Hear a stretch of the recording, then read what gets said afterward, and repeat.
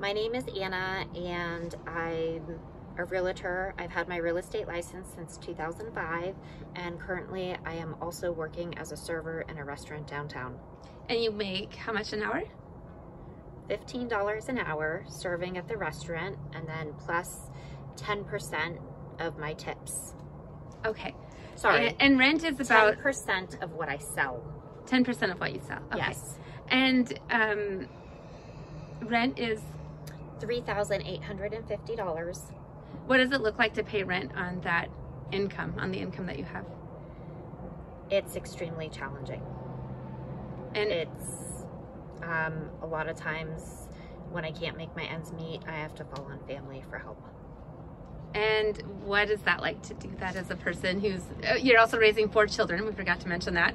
Mama I'm of 4. raising 4 children and I'm working 2 different jobs and it's hard. I never thought I would be at this point in my life having to ask family for help.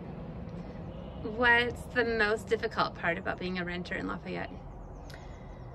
I used to own a house and I grew up in the house that my parents owned. I've lived in Lafayette since '89. Before that I lived in Delaware, but I owned a house. On the same street where Joe Biden's family lived? No, I didn't live on the same street, but I lived in the same neighborhood. Okay. And in Delaware. In Delaware, and then you came here in '89? Yes, and my parents owned the house that I lived in and grew up. And in 2005, I bought a house as well in Lafayette. But then in 2016, when I filed for divorce, I realized that I wouldn't be able to stay in the house because I didn't have the money. I was a stay-at-home mom at the time, and now I don't have the money to be able to afford to buy, and my rent is eating me alive. What, in your view, has to happen to help people or to give people like you some form of relief, either a way to buying or a way to accessing affordable rent? Well, so I've noticed there's low-income housing in Lafayette, but it seems like the majority of the places that are available are just 2-bedroom, and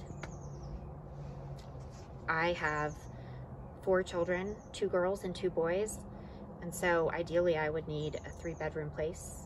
And the wait list is very long. It is extremely long. What would you do here if you didn't have family here to help bail you out when you can't make rent?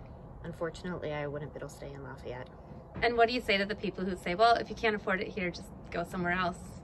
It's really hard since I grew up here, and I love this community and all the people in it who are nice to me. No, I'm just kidding.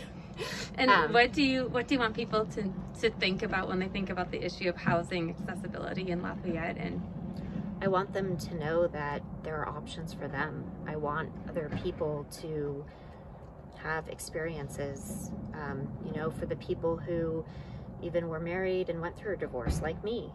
If it's important to them to keep the kids in the school so they don't have to have even more transitions, I think it would be great if there was more affordable housing. Anything else you want to add? Nope. Thank you.